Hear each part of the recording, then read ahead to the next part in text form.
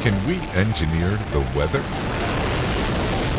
Cloud seeding is a form of weather modification that can produce what we want more or less of, more rain or snow, or even smaller hail pellets.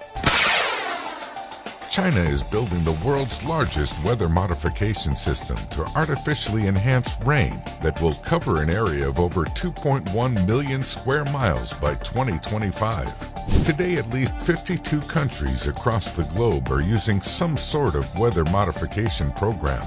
While it may sound too good to be true, the technology has been around for more than 75 years. Clouds are made up of tiny water droplets. Groups of droplets form water vapor or ice crystals. By itself, this water vapor isn't dense enough to fall to the ground as precipitation. Instead, it rises until it becomes supercooled and condenses around tiny particles of dust in the sky called condensation nuclei. It takes billions of these condensed water droplets to form a visible cloud. In cloud seeding, a seeding agent is used as the condensation nuclei. Typical seeding agents are chemicals such as silver iodide, potassium iodide, or solid carbon dioxide. These are shot into clouds by rockets or sprayed into clouds using drones or aircraft. Unattached supercooled water vapor molecules in the clouds condense around these particles. The condensed water vapor droplets then group together, becoming larger and heavier. This process continues until the droplets are large enough to fall as rain. Recently, the UAE created artificial rain using drones. These drones targeted certain clouds with electrical discharges through concentrated lasers to force water droplets to pool in the air, triggering the desired rainfall. Today, the largest cloud seeding system in the world is found in China. China creates 55 billion tons of artificial rain a year. Other countries are also looking to ramp up cloud seeding efforts in the hope of increasing precipitation. Thailand has an ambitious aim to remove water shortages in 98% of the country's drought-affected areas by 2037.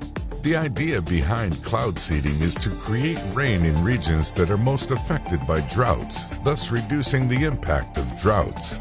In 2015, cloud seeding increased the local rainfall in Texas by about 34%. The technology can also be used to manage hail.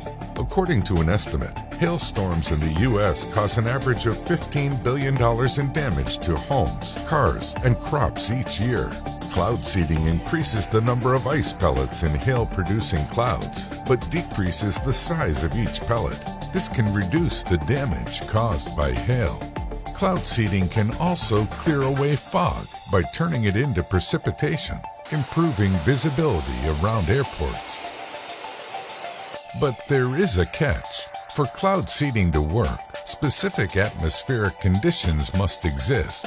Cloud seeding can't create clouds. It can only add particles to clouds which interact with the water vapor already present in the air.